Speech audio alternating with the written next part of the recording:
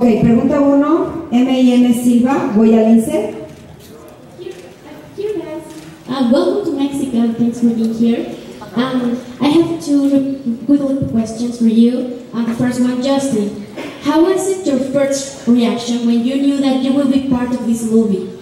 And for Michael, now that we know that it are going to be more movies, have you ever think to do the leap of faith?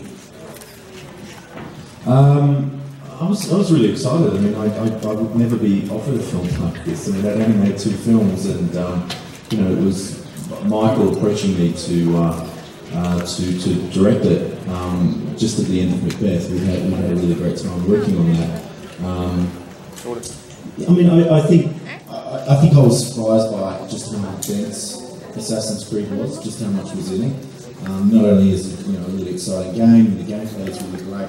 Just these fantastic ideas of genetic memory and the idea of experiencing your ancestors' past just seemed like a really cool idea for a film. And you know, and Ubisoft too were really free in the way we should develop it. They were really keen to sort of see it as a film. So there's just lots of things in place, and then on top of that, Michael and the relationship that I have with him. No. Okay. From 120 foot, there's not a lot of fun in that.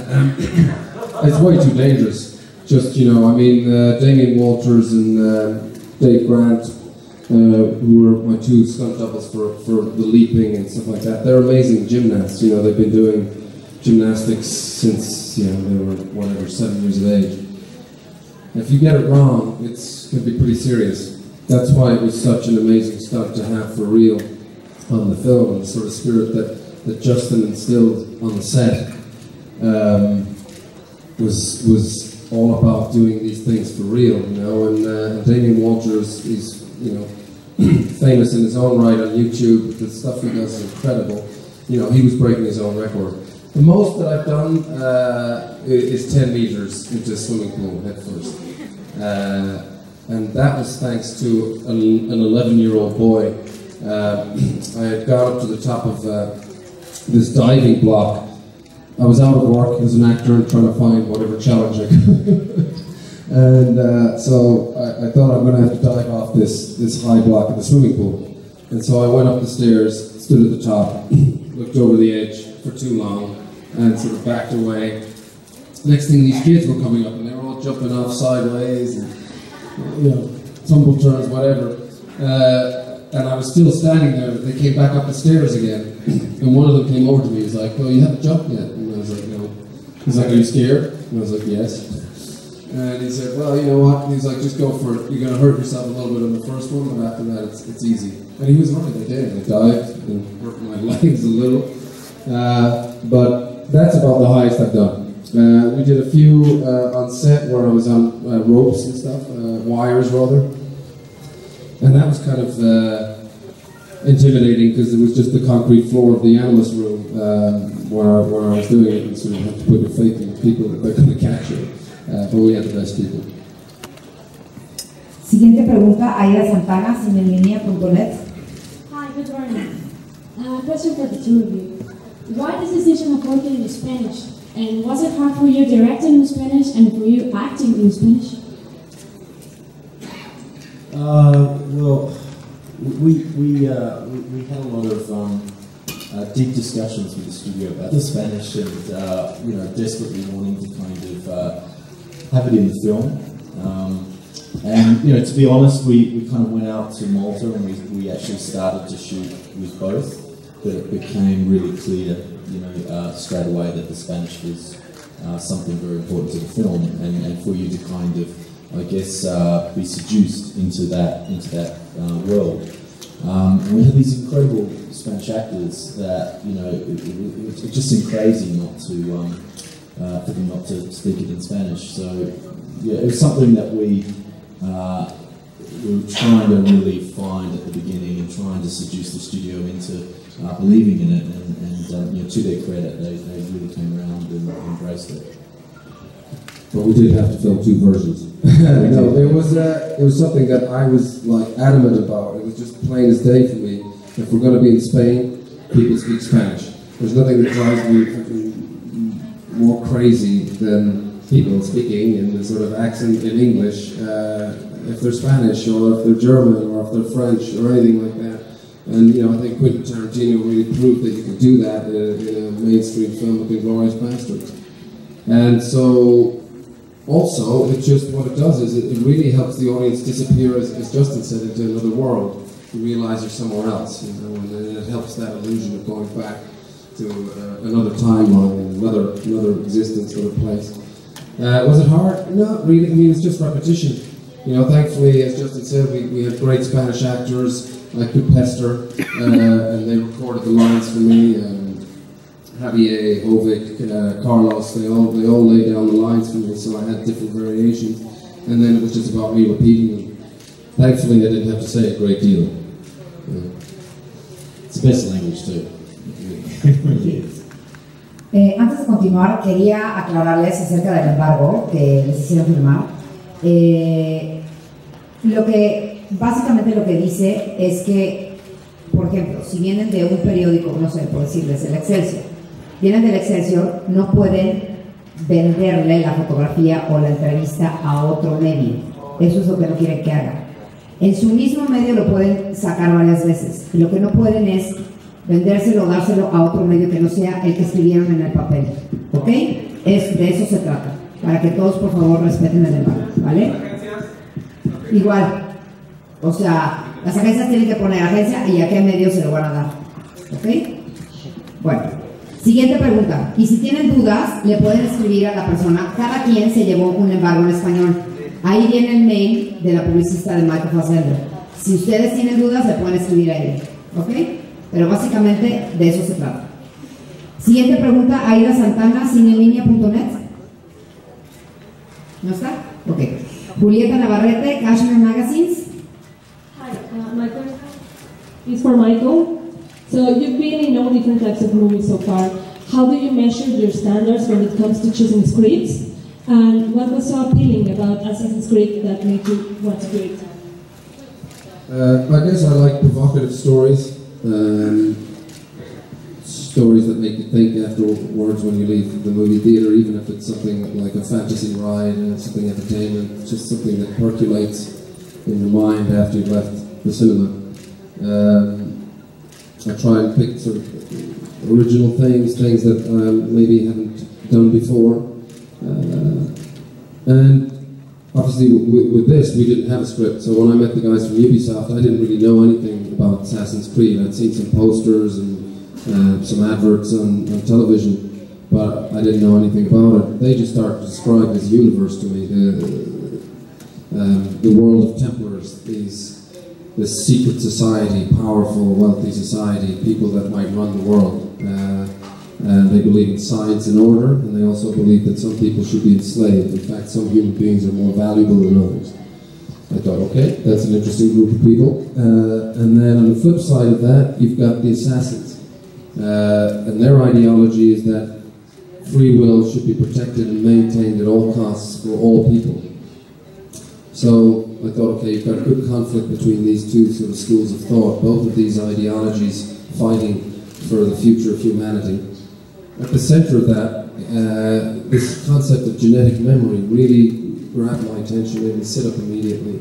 The idea that within our DNA we have the experience and knowledge of our ancestors passed down through the generations as a sort of survival aid. That seemed like a really cool thing, but also very plausible scientifically. So I thought, okay, cool. We have a fantasy world that's kind of anchored in something real like this, that elevates it immediately. And then the Animus, this, genetic time machine, this sort of genetic DeLorean that we could explore different timelines in history with, and also take the elements of the parkour from the game, which I knew would be great in terms of the action sequences. So it was those things really, and also to be able to play with history. History is usually written by the victors, so if you can play with elements, and already starting with the birth of the first assassins, Adam and Eve were the first assassins, and they decided to pluck the apple from the tree in the Garden of Eden. And I thought, that's cool, everybody knows about Adam and Eve, but they didn't know that they were assassins. So I just thought there was a really great universe there that would lend itself very, very well to the cinema. Siguiente pregunta, Mariana Mier, de Butacacha.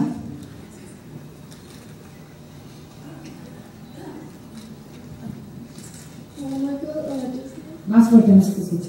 Hola Michael, hola Justin. Después, bueno, esta pregunta va para Michael. Después de una larga trayectoria actoral donde has experimentado con diferentes géneros, estilos y directores, ¿has considerado dirigir alguna película? Y de ser así, ¿qué tema te atrae? Gracias.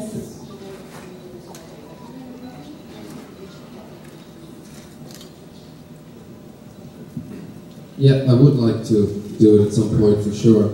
I guess I got to start with something small and, you know, start to learn about the camera, where to put the camera, and the relationship with that to start. I mean, there's so many other things. Watching a director at work, and you know, somebody like Justin sort of immersed in all the different departments.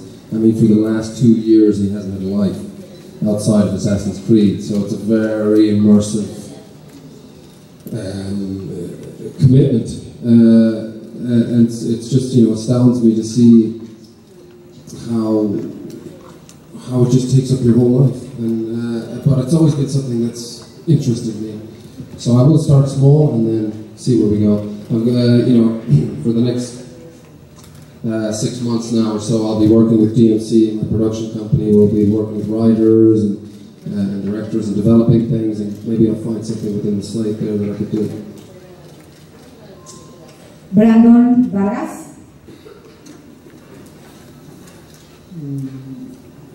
Buenas tardes. Mi pregunta, first, welcome to Mexico, Michael.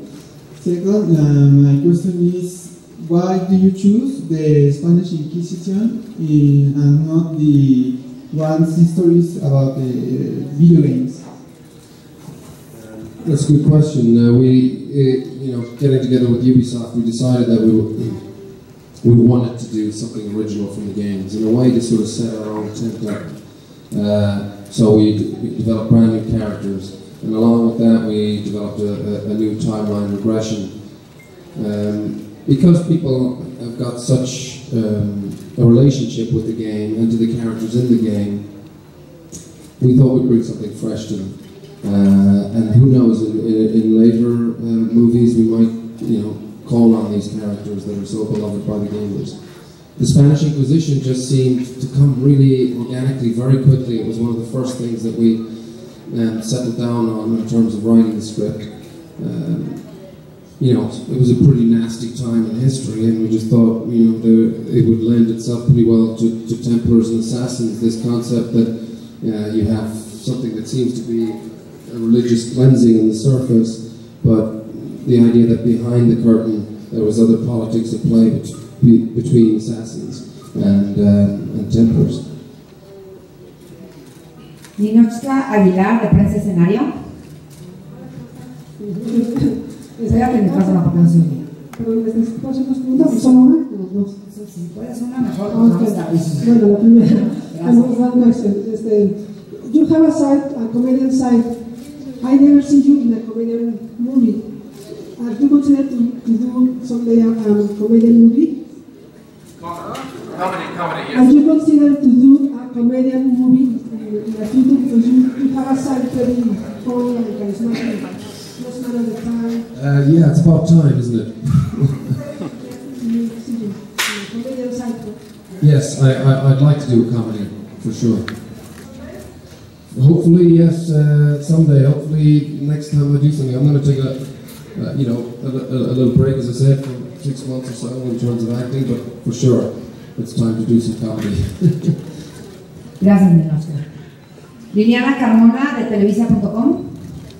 Hi, everybody. How much of Assassin's Creed did you know before you decided to become part of this film? And how did you prepare for this movie? Yeah, sure. I didn't know anything apart from the imagery, you know, that you see on posters and obviously in front of the games, you know, which is really striking. And the trailers are really cinematic.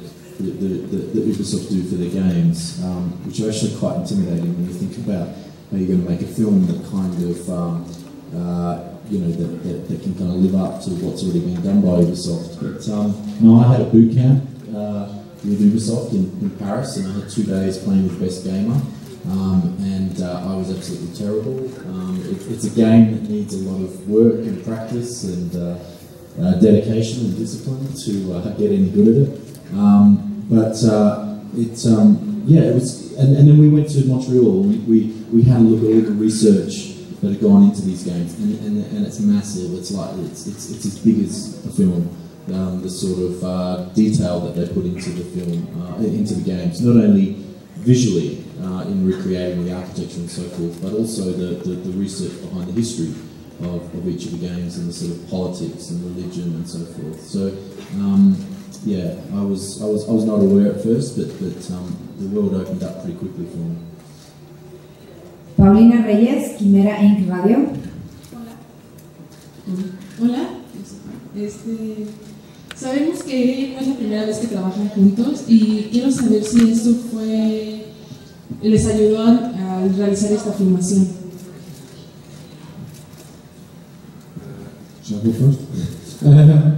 For sure, we developed a relationship on Macbeth.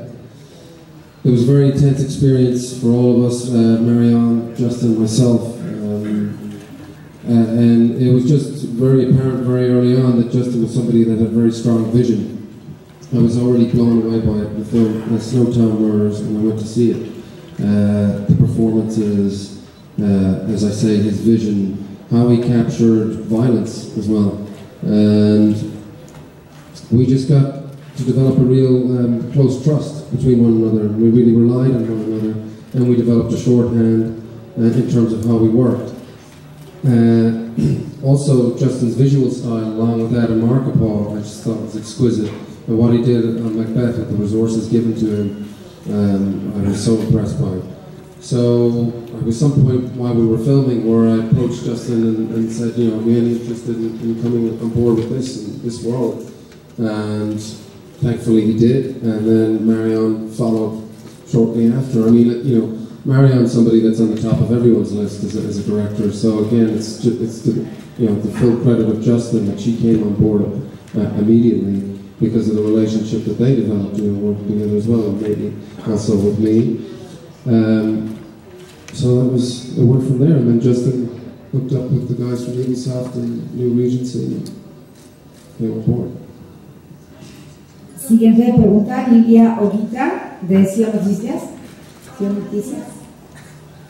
Hola, buenos días. ¿Alguna anécdota divertida que nos puedan compartir? Yeah, we went paintballing, didn't we?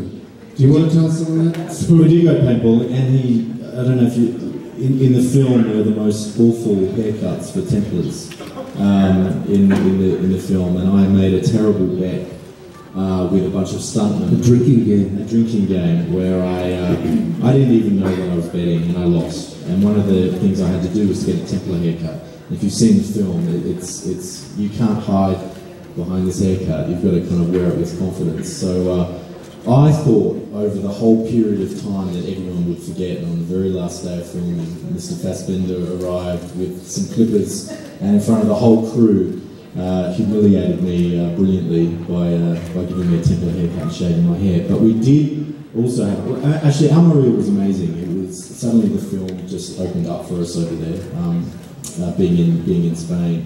But we had this amazing time. Michael hired out a sort of Sergio Leone Western sort of set where we had the whole town, and yes, had this incredible paintball game for the whole crew, which was quite extraordinary, mixed with a little alcohol, which I really do not advise using alcohol and paintball at the same time. But it was great. So I mean, there were many fantastic moments, but that one personally, getting a haircut from you, was the one that I remember most. That's right, and we were going to the Macbeth screening, a week after or whatever. So there is pictures out there of this haircut.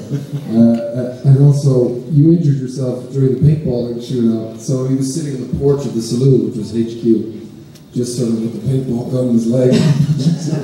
And I think a vodka tonic on the side. A vodka tonic, yeah. I'd done my hammy pretty quickly in paintball. It's hamstring, by the way.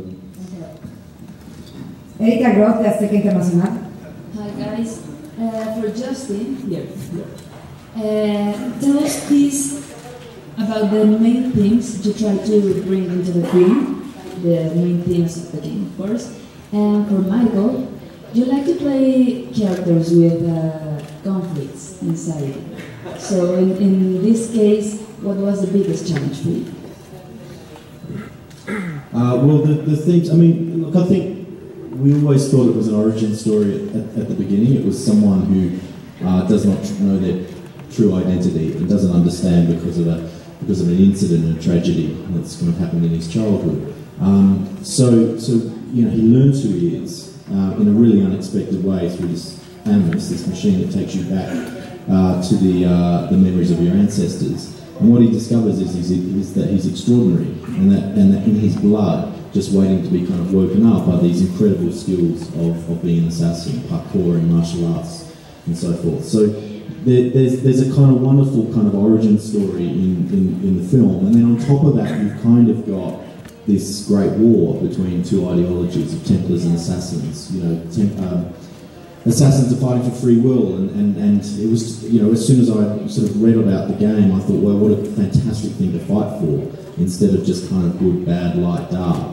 It was morally ambiguous, and it was very interesting in regards to kind of, you know, freedom of choice, freedom of thought, you know, being able to kind of find self-realisation as opposed to being dictated and kind of led by others. And then on the other side, you had Templars who were, you know, believed humanity was corrupt. They believed that an elite society, you know, had to kind of shadow humanity and evolve them through science. And I just thought that those ideologies are really interesting and have kind of patterns through real history. And I think that's why they so beautifully, the war between Templars and Assassins within the game, so beautifully sit between real history. So there was a lot of meat in the bone already, which was really surprising. I mean, I think most people's assumptions of video games are it's all about the gameplay. And I was just blown away by the level of work and integrity and complexity that had gone into this game. You know, it was perfect material for a film. Yes, I think going back to this lady's question earlier about doing comedy, yeah, probably should do some of that now. Conflicted characters, I guess there's something to play there with. Again, it's sort of, it goes back to what I said earlier about sort of provoking an audience, and sort of maybe through the journey of these characters, we can all sort of maybe reflect on ourselves and the world around us. But it's time for me to do something different. In terms of challenge, producing was definitely the challenge on this for me. I mean, getting together with the guys from Ubisoft from the beginning, finding writers, you know, starting to develop the script from scratch, and then finding, you know, the director, which we did, and Justin was fantastic find, and then, you know, the casting thing. Yeah, it was a baptism of fire for me. I'd done it on a smaller level with the film again, with my production company called Slow West, but that was $2 million. This was, you know, a much bigger thing, and yeah, I learned a lot. It was challenging but rewarding. Sandra Gutierrez, Entertainment.com.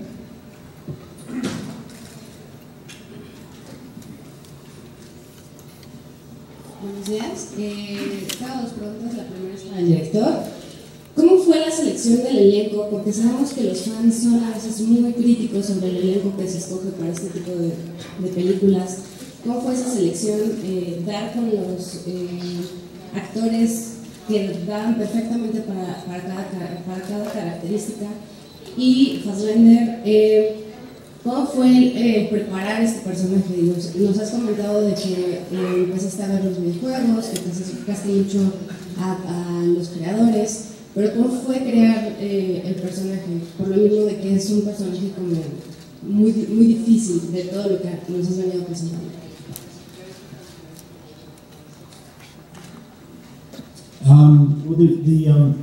It was interesting. The characters really evolved quite dramatically through the development of the film.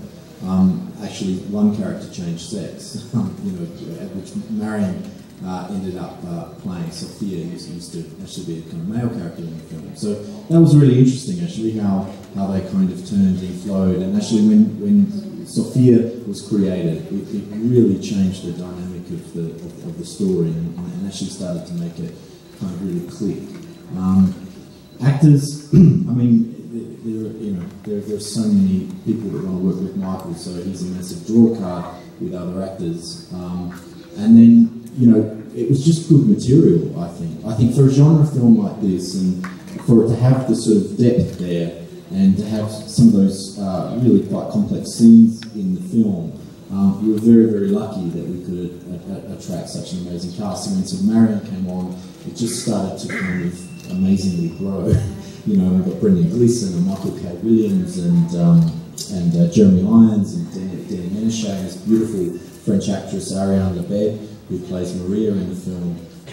It became a kind of really interesting mixture of different faces and different nationalities and cultures and then all the Spanish actors as well, Javier and Jovic and Carlos. So it was very exciting directing this film performance-wise, because it's very rare that you get such a kind of ensemble of great actors involved in a film of this scale.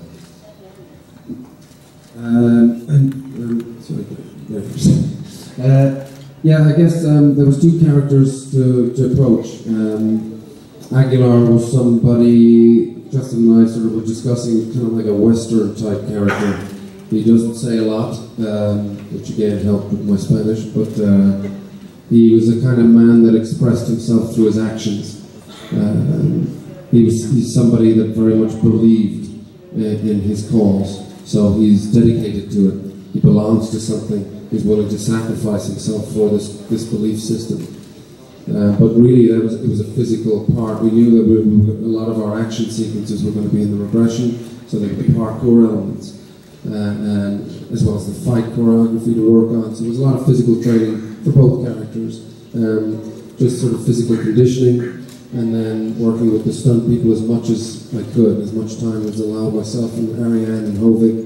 Again, Justin's vision was to do this old school, like in terms of the action sequences were going to be in real locations with real people fighting. So we were running around the tops of buildings in Valletta and Malta, hanging off them, jumping from them. And so we wanted to do as much as we could. In fact, the actors did do 95% of the fighting themselves. So that was one element. Cal then is somebody who's the opposite of Aguilar. He's selfish, he's become quite cynical, distrusting of people because of what he's gone through. He's had to look after himself since he's been 8 years of age. Spent a lot of his time going in and out of correctional facilities. When we meet him, he's on death row, about to be executed. So he's a hardened sort of individual, and it's only really through his experience in the Animus that he starts to realize that he does belong to this brotherhood. He has a lineage to it dating back to 15th century Spain. So yeah, it was interesting playing those two off each other, but luckily we filmed them kind of in sequences. Aguilar came first. We shot Regression 2 and 3 first. Then I shot the Cal stuff in London, and then we finished up in Almeria with the first Regression. Manuel Zunita, Motivo. Hi. Hi, how are you? Good morning. Manuel in Mexico. What is your the action in K movie? It is I don't know. Español.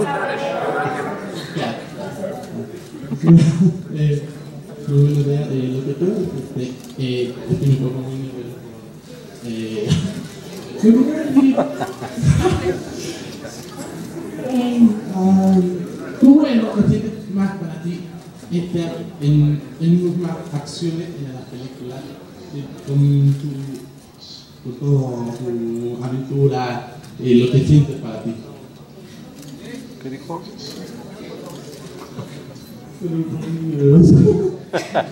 Don't worry, man. I feel good. I guess it was important to do a lot of training for this because, you know, I found that since I hit my mid-30s, the recovery level takes a little longer in terms of when you get a knock or an injury. I enjoy the physical aspect of doing these sort of action films, for sure. It's nice to sort of get paid to sort of get fit, I suppose.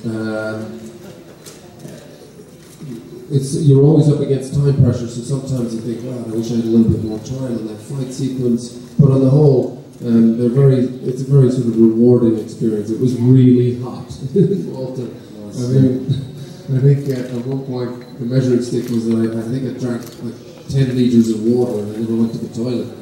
Which is everything's just sweat. But yeah, it's enjoyable. I like doing both. You know, I like to do something that's, you know, a small independent film and doesn't have this sort of action element to it. And then I really enjoy performing in these kind of films as well, as I do as a fan, as somebody who goes to the cinema. I like to watch both too. Berenice Bautista, Agencia P. Doing this kind of movies based on video games is kind of tricky because you have to please the fans that already know the story, but also there's a lot of people that don't know about it, as it was your case. So how do you try to strike a balance between the two kinds of public that you're going to face? And also, if you can tell us a little bit of how did you recreate Spain in 1492? Do you have to travel, or do you have to rely a lot of CGI animation concept? Well, I think that's that's what's really exciting about the film when you see it, is that there's hardly any CGI. You know, there are a few sort of tourist boats that we had to take out in the background in Malta that didn't really fit 15th century Spain, but it's real locations. You know, it's real Seville. It's you know, Valletta in Malta. Fortunately, they allowed us to sort of jump over the city, which was a huge thing. So we did a lot of the parkour in Valletta, a lot of the second regression and leaping and so forth, and martial arts fights on top of the roofs. And then Almeria, you know, it was where we did the first regression, and also some of the sort of set up initiation in Spain with the assassins. But what usually Adam and I, the DOP and I, are very seduced by light in a location. We're very seduced by what's there, and how can we use as much as possible in terms of atmosphere to ground the film, the look of the film. We just didn't want it to feel like an appropriation, and we wanted it also to feel different from the game. You know, there was always going to be iconic things there that were going to remind us of the game, but we want, you know, the great thing is that you can in film make things real. You can put real actors in there, and you can actually go and shoot in real locations and do these stunts for real. So that became a huge part of doing it. In terms of fans, you know, I mean, I think, you know, we did Macbeth, and Shakespeare fans are really hardcore, but I don't think they come close to gaming fans. And I think we've just embraced that pressure. You know, I think that you can't ignore it. You have to you know, respect that this game is extremely loved and that there is a really big universe here. But at the same time, we're trying to make a film that is going to be something different for the fans. It's not going to sort of bastardize their loved characters in the other games, and introduce whole new stories and locations. So that's a fine balance, because you also want to open it up to a new audience, those that know nothing about Assassin's Creed. You want to be able to let them watch the film and be engaged with it as a narrative and also as a movie. So it's delicate, that balance. Also, what Justin and the art department did with the Animus. I mean, do you want to talk about? I mean, they changed the whole Animus experience. Yeah, in the game, the Animus is a chair, and it's quite a passive experience because you're going back into the past sort of straight away. We wanted to make it very physical, but also sort of show and see how Cal, the present-day character, evolves into an assassin. You know, see how he starts to learn to jump and starts to learn to fight. So we created a kind of virtual reality experience with the Animus, with this kind of crazy arm that allows him to perform and do most of the action within this kind of theatre of the Animus. So that's a whole new venture for the gamers, and definitely something that Ubisoft are very excited by. There's a strange cross-pollination going on at the moment where Ubisoft are very keen to sort of evolve that even further and perhaps use it in the next game, which we're really excited about, that, you know, the game world and the film world could actually have a kind of dance there. Última pregunta, this is the last question. Mariana Pascual de Ubisoft. No pressure. I deal with crazy Assassin's Creed fans every day, so congratulations and good luck. We learned today that Justin, you're terrible at playing video games, that's cool. But was playing the video games a part of the research process for the crew, or do you think it should be? And thinking of next games, which time and which country do you guys think it would be like a great option to create a new Assassin's Creed story? That's a secret. I stupidly said I like the Cold War, and now suddenly everyone's saying this. Just make it up, actually. Each time we'll make something up. I know. So, you know, I have a great interest in the Cold War, but I don't think we'll be doing Assassin's Creed 2 in the Cold War. But a lot of, you know, it was interesting. There were a lot of gamers that were actually on the crew. You know, like the guy who did the weaponry, Tim Wildgoose, was a huge fan. Damien Walters, who did the 120-foot jump, was a huge fan. And you have to play the game to understand the moves, you know, to understand the kind of world that you're in. We sat down with a choreographer, and we sat down with the fight, some of the guys that were doing the fight sequences, and really went through the game and started to kind of study some of the moves that the assassins were doing in the gameplay. So there definitely was a crossover there.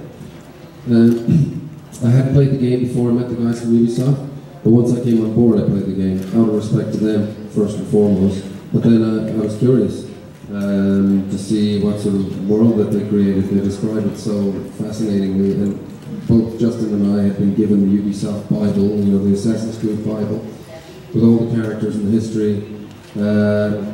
But outside of that, it was important for me to see how the characters moved, so I could understand the strike poses, the kill poses. So yeah, that was important for me to play the game. In terms of the other crew members, as Justin said, there were a lot of gamers there, a lot of fans of the games. In terms of pleasing fans and pleasing new people that come into it, you know, you have to deal with it with a certain amount of respect and disrespect, you know, because everybody's got their opinion. And if you try and follow everyone's opinion, you make a mess. So we chose key things from the game, which were like, who are Templars? What do they represent? Who are Assassins? What do they represent? What is an artifact?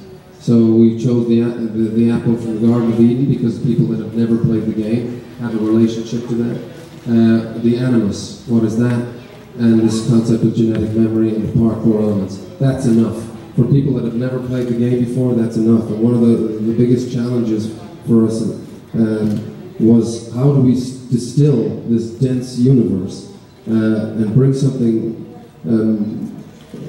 to simplify it, essentially, for people that could walk into the cinema without any background knowledge and enjoy this experience. That was a challenge, and something that we all kind of agreed on the major points that we were going to deal with. Ok, pues muchísimas gracias por haber venido, and we are done.